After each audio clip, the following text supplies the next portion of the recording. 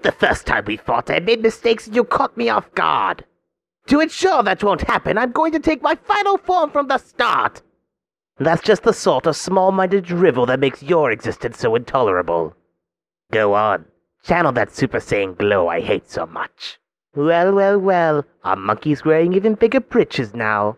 Fine, the black-haired Goku's pelt will look just as good on my wall. Oh, come now.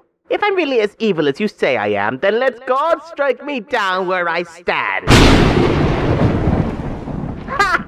Nice try, jackass! Next time give it your A-game. Oh, look at you, Vegeta. You're actually going to fight me. Well, not like fight, more like flailing angrily. Let me tell you something, Vegeta.